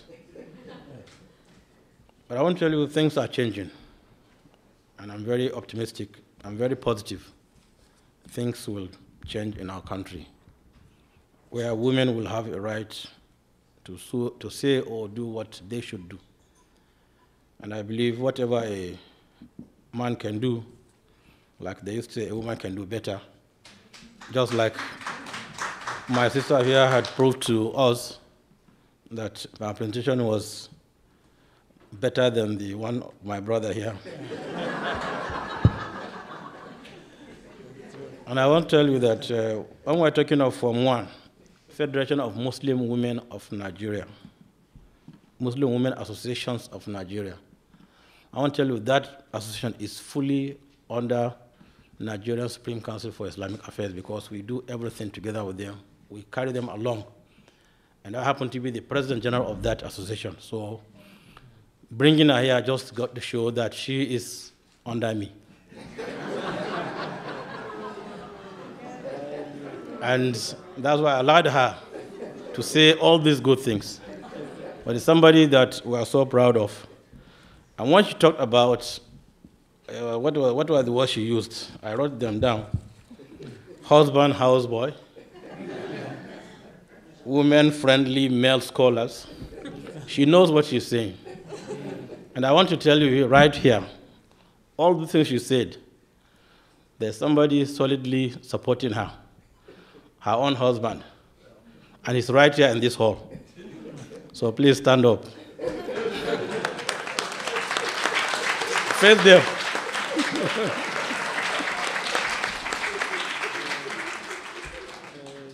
Is he a husband, houseboy? Are you? So thank you, distinguished ladies and gentlemen.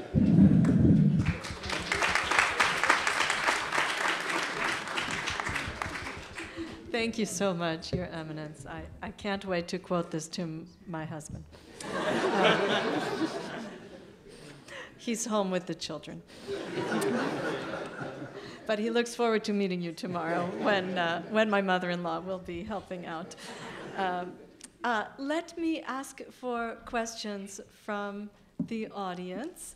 And if Celine has a microphone, so she can move to each hand as we see them go up. And I think what I'd like to do is, if there are, is maybe take 3 questions together, and then I will give our panelists and His Eminence an opportunity to respond to any of those questions. And can you identify yourselves, please? Sure. My name is Musna Mediha. I recently graduated from Loyola University, Chicago, with a master's in applied sociology. My question is to Dr. Alwani and Dr. Mandara.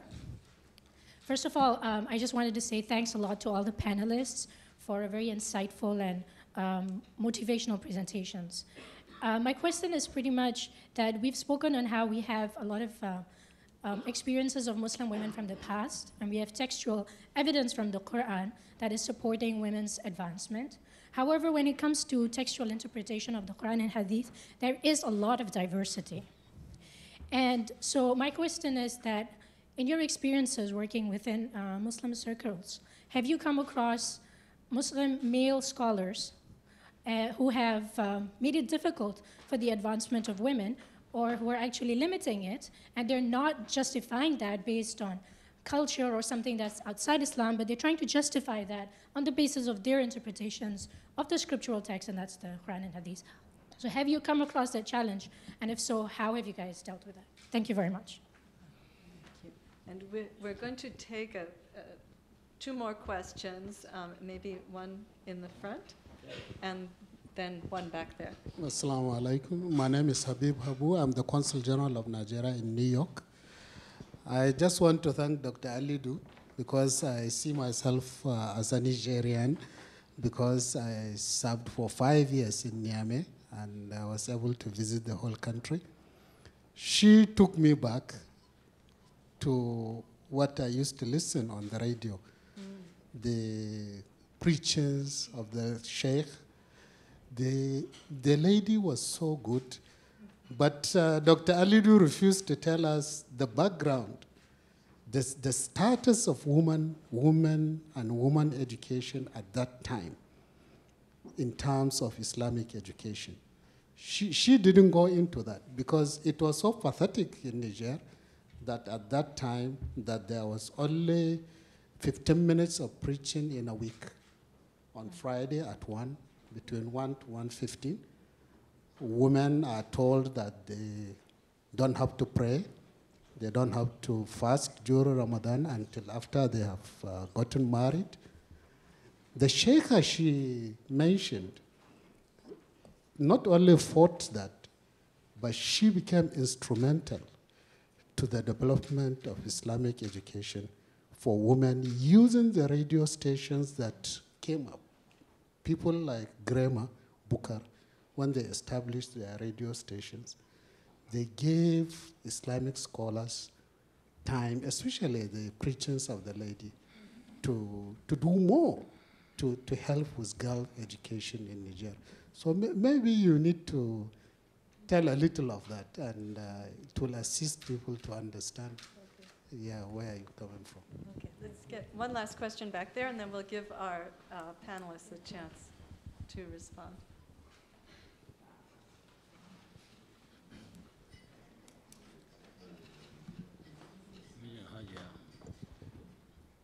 Greetings of peace. My name is Mariam Sharif, and I am extremely excited because I graduated from the Divinity School here, and you know that some papers can be a chore. So I took Professor Alupina's class, and what did I happen to talk about is Nana Asma'u's transformative influence on 19th century religion and society and beyond.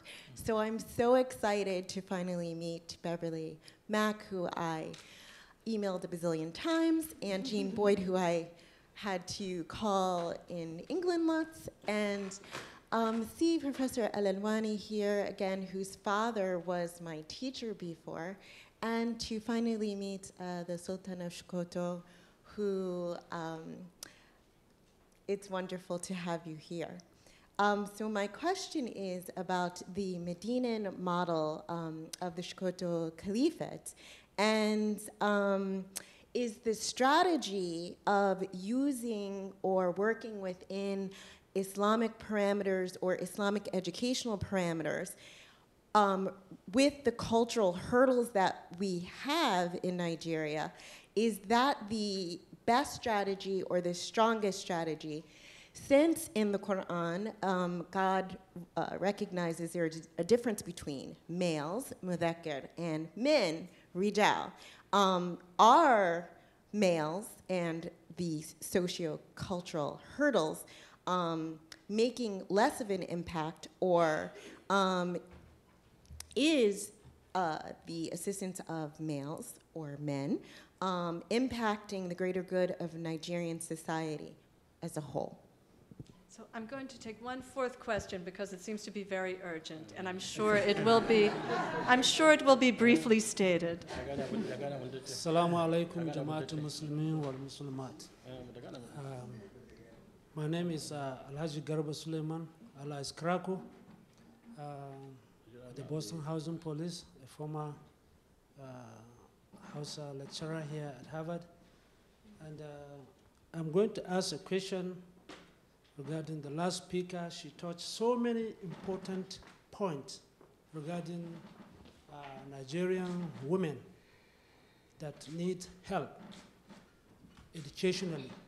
My question to her is, right now on the floor, is regarding what are you doing to help the very much interested and brilliant women in Nigeria to come along with what late Sheikh Abubakar Mahmoud Gumi, may his soul rest in peace, tried to advocate for years about the Muslim brothers should encourage the women to take part in every aspect of job in Nigeria, going to the high schools of education, of higher learning, and so forth. Now, there is a certain even issue coming up in Nigeria about this Islamic banking, which we have a lot of Muslim ladies who are very determined to be in the field of banking profession.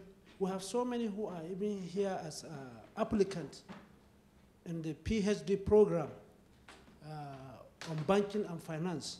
And I hope, I wish, through the Islamic MSS forum will help these young ladies achieve their aim and objectives.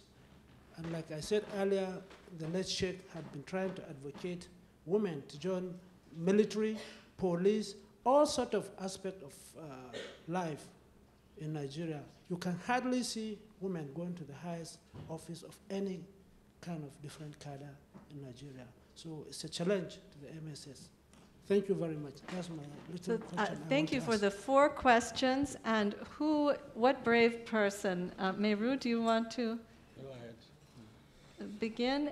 But you are all most welcome to chime in. Just, your mics are on.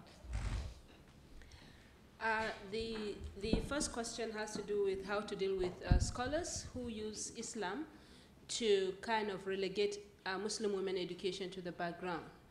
And as is well known, Islam is a very dynamic religion, and it actually encourages discussions and challenges and interpretations and discourse. The text is sacrosanct. It is the word of Allah. It cannot be changed. But the interpretation and discussions, that's why we have different schools of thought. And in fact, in the earliest ages of Islam, there was so much diversity. That's the beauty. That's what why Islam was rich. And that was why it developed to the extent to which it did. There was no straight-jacketed interpretation. Now, in dealing with those kinds of scholars, what I would, and I don't know if my strategy would work for you or how we do, is what text of the Quran says that? I'm not sure there's a single text in the Quran that says women must not be educated. If anything, when the Quran came to the Prophet Muhammad sallallahu alaihi wasallam, it started with Iqra. And it's a command for men and women. So if you take the discussion on the level of the text of the Quran, not anybody's interpretation, on the level of the text, nobody is going to, is going to give you a superior argument. The second is, what does the Prophet himself say? He urged Muslims to go for education, even if it meant going to China. And as my sister said, China, can you think of China when you were in Arabia? There were no planes, there were no cars.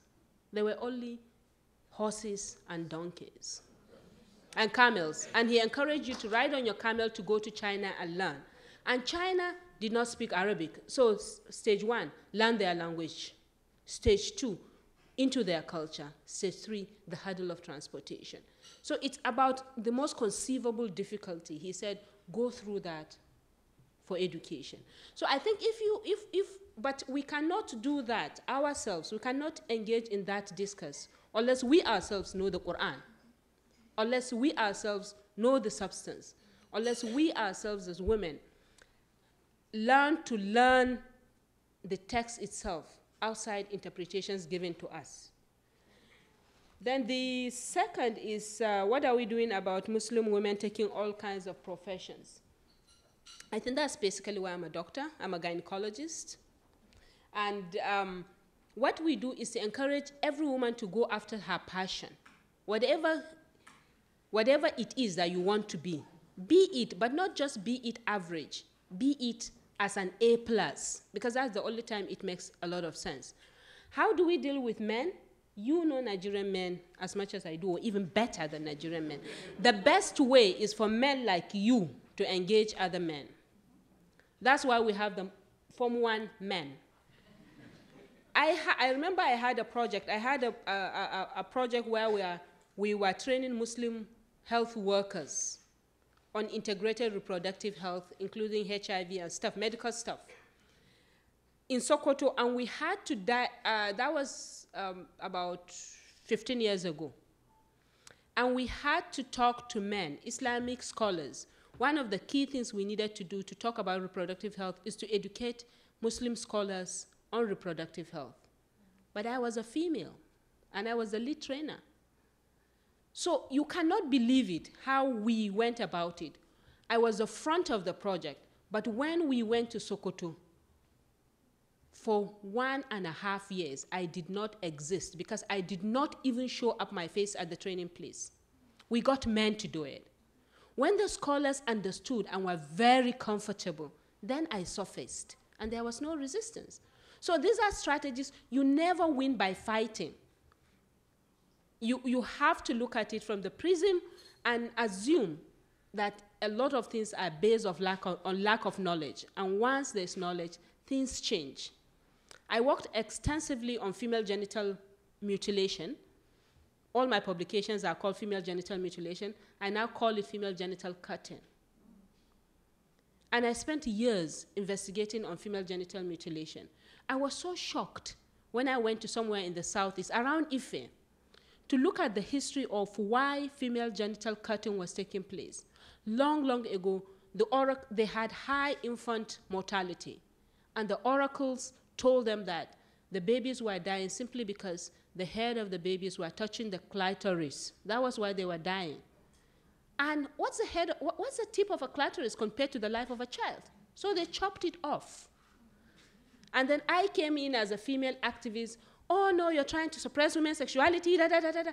And when I got to see the reason behind it, I was so ashamed of myself, because the only thing that could help change that paradigm is educating them and giving them alternatives, that these babies do not die because they touch the head, their heads touch the tip of the clitoris, because there are other medical conditions. And once they understand that and you show them respect, they drop the act. So it's not by feminine fighting for women's sexual rights, but simply by knowledge, giving alternative. And that's a lesson we've learned. And I want to challenge my brother to please come and help us in dealing with this issue with Nigerian men. Thank you. Thank you. Ousseina, did you want to take the question on Niger? Thank you very much. The question regarding the aspect of how Malama Aishatu came to lead a radio program and what is left. I think this is something, because we had just 10 minutes, I couldn't go in details into his history, but in my book on Niger, Muslim women in Niger, and that's historical background to how Islam is taught, both for men or for women, and what happens when women decided to intervene in the sphere of religion, to be religious agents, is covered. So Niger, just like in many Muslim countries in Africa, the one I studied, you find that there are many preachers, many clerics who are really not in touch with the text. And yet, they are the ones who are the voices that we hear on radio. And so the problem is how to undo it. And I thought it was really very courageous from the Sheikh Ismail to give the opportunity to Malama Aishatu to come to the public, especially given the power of electronic media, just like as my sister said. Imagine Muslim happens through media, and one way to undo when you are having a representative of religion who does not even know the primary text, is to present the right teachers. And I thought that was very important. But the democratization process, with the opening up of the political space, with pluralism, that's what grants the possibility for people who are really trained in Islamic studies to be given an alternative to come. Because before, there is a monopoly. It's not only Niger. It's not only in former French colonies. It happens in other countries. Democratization and opening up of political space really create a possibility for rethinking what is the knowledge that is being imparted, and whether we are dealing with knowledgeable people, and also to give the opportunity for women to come up as a religious agent. And so I gave just here an illustration of someone who was born during the colonial period and what she has become. If the process was not open up, the democratization didn't open up for pluralism, this woman will never have had the opportunity to be inscribed, because the Islamic Association up to the 90s was really a male, predominantly male association, especially in the public space. Our time has gone by very quickly. Is there any one of the panelists Zainab, would you like another word? I would like to answer the first question, which is important, and I agree 100% with my sister here, what she mentioned about the interpretations. And of course, for us, we value this variety of interpretations in Islam. It's by itself. And at the same time, we are proud that it's this type of interpretations, it's also enhanced the knowledge. And at the same time, of course, they open the discussions to different views. But mostly the classical and the traditional interpretation is, of course, dominated by the men themselves in understanding of the text. Now, when we add our voice, and in this case, it's not only to challenge but we open the discussion. We are in dialogue with the text itself from the beginning. And this kind of dialogue, it opens different gates and also different questions. And raising those questions are challenging, of course, the previous interpretations that mostly for our brothers in some areas, and you mentioned about the scholars. The scholars, we are facing different, I guess, challenges from the scholars from one side and also the Muslim community on the other side. But with the scholars, really, we, as a sister mentioned beautifully, that most of the time we use the same text, with the Quran, dealing with the Quran, understanding holistically, not in a fragment, and also understanding the Sunnah of the Prophet himself in the light of the Quran. It means the explanations and the interpretations, which is, again, you ask also about the Medina society, of course, according to Nana Asma'u and her father, building this kind of understanding. I think this is what we are heading toward this debate. And that's when it brings the brothers from the other side very closely to the interpretation that we are providing. It's as I think Dr. Ousseina mentioned also, because most of the time when the Muslim women approach the Quran or approach the Sunnah, immediately will be accused as a feminist or carrying this kind of understanding. But the reality, when they realize this woman is with knowledge and within the tradition, within the classical jurisprudence, within the classical understanding of the Quran and the Sunnah, at that time, of course, I guess the dialogue will take different avenue. Instead of confrontation, it will be more as in harmony more than. So thank you for the questions, very good. Thank you. Your Eminence, I see you scribbling. Do you have a final word for us? All right. Well, our panel today was really inspired by His Eminence's support for girls' education, and especially by the conference that he alluded to, Nigeria's National Conference on Islam and the Education of the Girl Child. When he spoke there, he said, "It is imperative that we produce the Nana Asma'us of the 21st century." And I hope that today's panel has moved us a bit closer to that goal. Thank you all for joining us.